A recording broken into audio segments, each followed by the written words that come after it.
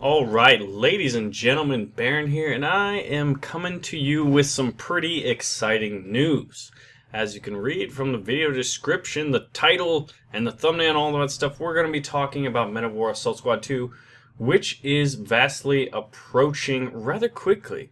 So, first announcement is that the launch date for Men of War Assault Squad 2 is February 20th, 2014.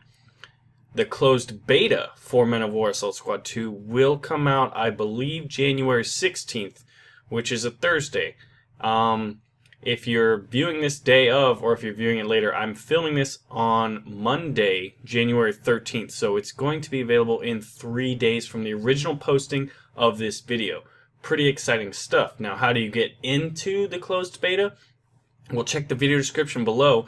One of the ways I found out, there may be more, and if you know of more, please let us all know in the comments, but if you buy into Call to Arms, which is a modern version of basically a modern take on Men of War, they have a Kickstarter program which you can buy into, and then one of the perks from buying into Call to Arms is that you will get into the closed beta, which seems like it will last about a month and a week, because that's how long from January 13th till February 20th. About a month, a week, and a day. Anyway, let's talk about Men of War Assault Squad 2. Yep, it's coming out February 20th, and as I said, closed beta in about 3 days from the original posting. One thing that I'm really excited about is this experience system, which they've talked about a little in their developer diaries. If you want to read it for yourself, that link also will be available in the video description below. But basically, it's changing things up. From my first experiences with Men of War and Men of War Assault Squad, if you come in late into the game, I came in a couple years after launch, it has a very difficult learning curve because it's a very unique style of RTS gameplay. It's my favorite because it's so unique, but the downside of this unique factor is that it can be kind of difficult for new players to get into and, you know, take a hand at it, because you can jump in and there's many veteran players out there, and when the player base went down late in, in the past couple of years, noobs going in have a tough time. Well, since at launch, basically what will happen is you have to unlock unique units as you go. Now, I want to reiterate one key point in that this is for multiplayer only and not single player. And for multiplayer in terms of matchmaking and competitive play. If you don't like this system, as the developer diary clearly states, you can simply go into custom battles. Furthermore, the experience system does not affect mod gameplay. Now, a quick aside, one of the things I'm very excited for is how Men of War Assault Squad has always been pretty supportive of the mod community. With it now going on to Steam, we now have the Steam Workshop. So mods will be easier to use, and I'm excited to see all of the mods that come out. Currently, for Men of War Assault Squad, German Soldiers mod and a couple other mods are pretty big and fan favorites. So I'm really excited to see how mod support goes in, especially when it's paired up with the Steam Workshop, where all you have to do is simply click subscribe and you now have a new mod. So it's going to be really fun. But basically, this whole experience system, skilled players will progress quicker and newer players won't be overwhelmed with all the choices of different units.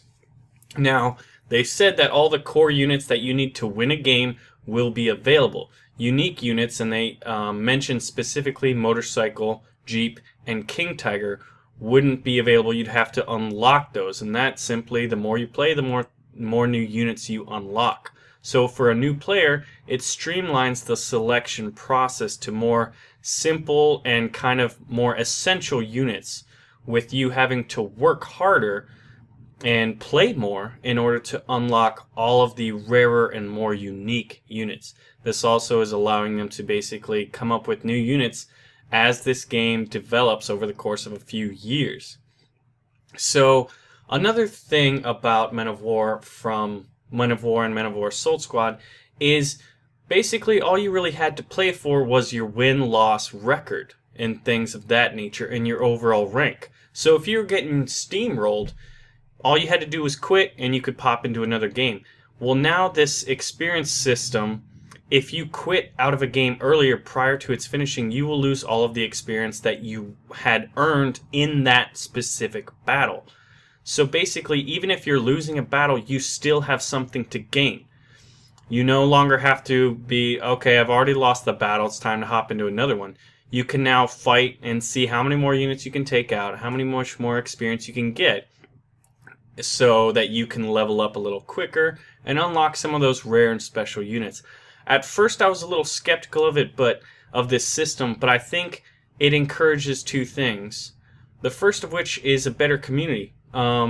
People won't quit out simply because they're losing, and it doesn't award simply a win. You need to have a win in order to basically be successful or whatever. You have other goals, lesser goals and things of that nature.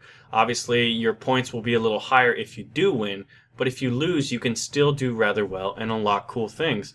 So it kind of gives you that accomplishment factor that many games and systems use in terms of achievements and things of that like. So I like that.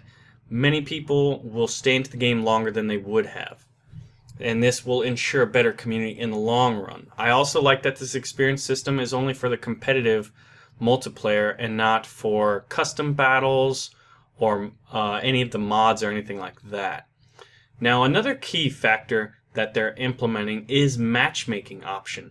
So you can see in this screenshot right here they have matchmaking, host game, and join game. Now obviously host game and join game, you could create a custom battle or things like that, but if you just wanted to hop in, you simply select matchmaking. They now have a matchmaking service. So in my early days of Men of War Assault Squad, I would hop into a game, and since I had no rank, or I was a private at one point, I would get kicked a lot, and it was very difficult to get into games and actually get the experience you needed to increase that rank. Well, now matchmaking kind of avoids all of that. You can get into games quicker, get into battles quicker, and another key thing that they're implementing, obviously by going through Steam with Men of War Assault Squad 2, is that they're avoiding the old system of GameSpy. Granted, Assault Squad came out many, many years ago, and the gaming climate online was far, far different then, but now Steam is dominating it, and now we will see Assault Squad 2 on Steam. So you simply log in, it uses your Steam account, you won't have to set up any more accounts through 1C or Men of War or GameSpy or anything like that. You simply use Steam. So very excited for that. And matchmaking overall should be far more improved. The time in between you getting out of a game and wanting to get into the next one will be very, very dramatically decreased. So I'm looking forward to that. Now, as I said earlier, the Steam Workshop is going to be huge for this game. Mod support will keep people playing this game long, long after it's launched. I know a lot of people still play the German Soldiers mod, is probably the most well-known one. If you have some of your favorites, let us all know, because I'm always willing to check out some more. Specifically for me, I'm looking for a good World War I mod. Anyway, so reiterating the key points is that there's a new experience system which will be basically good for new players, good for experienced players, good for matchmaking, and as well as good for keeping people into games and not quitting early, so you have a much better overall experience. The launch date is February 20th, 2014, and closed beta should come out January 16th.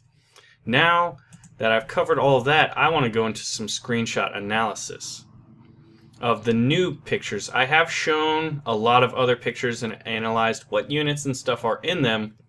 And if you want to check that out, you can check the video description below or the video outro, where I'll have a nice link for you right there. All you got to do is click on the video. So let's go forward. Here is a nice king tiger, Königstiger, which I believe the literal translation is Bengal tiger, but we all know it as the king tiger, an absolute beast. Here we have an M4 Sherman. I mean, if you just look at the level of detail, granted, this is what, 2014, and I believe it came out in 2009, maybe, was Assault Squad, or 2011.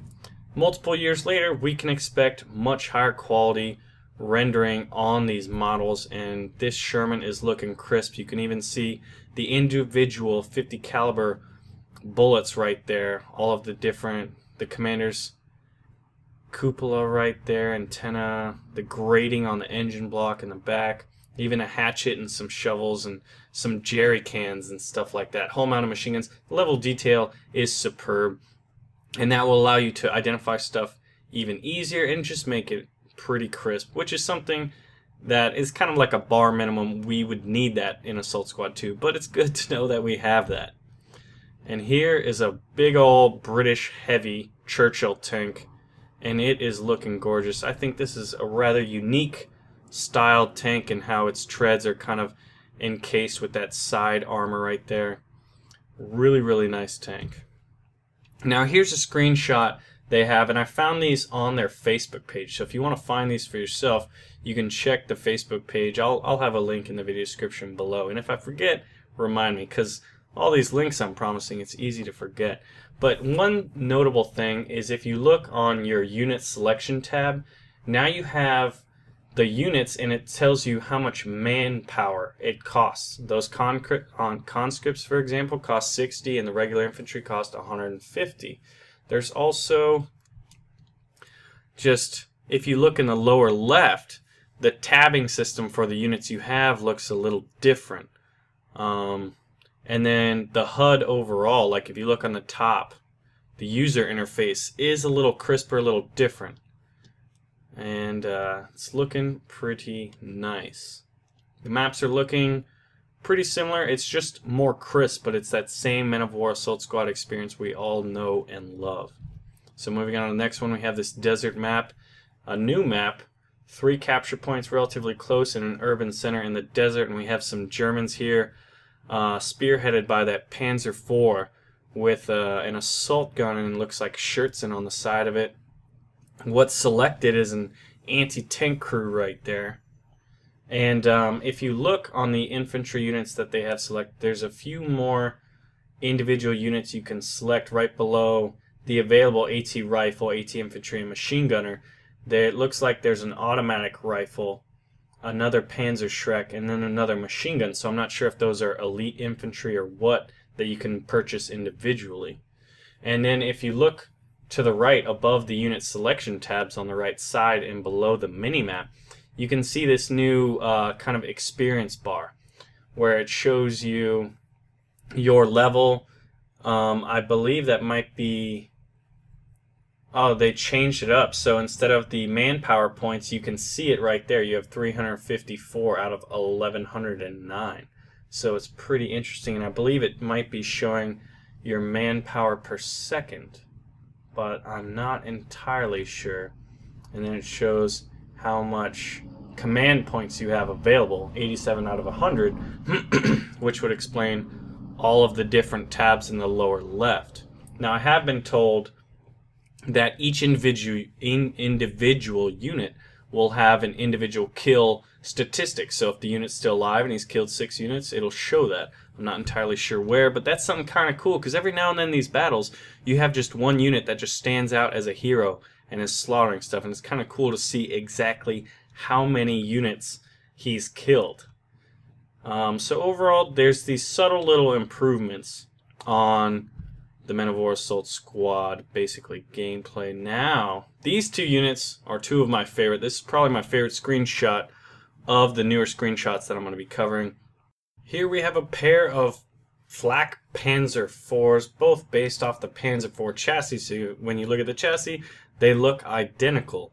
But on the top, their turrets are different. On the left, we have the Wirbelwind with quad 20mm flak 38s. The flak 38 is also a favorite of many German commanders out there. And on the right, we have the Ostwind. And this bad boy is armed with a 3.7cm flak 43, which gives it a little better range and also some pretty impressive stopping power, which would be good against infantry, light vehicles, and even some lighter to medium armored tanks. Quick note of speculation by me personally is that there are a couple of other flak panzers based off the Panzer IV chassis, notably the Mobile Wagon, but then especially the Kugelblitz, which is a really impressive, pretty powerful Panzer IV with 2 30mm guns on the top.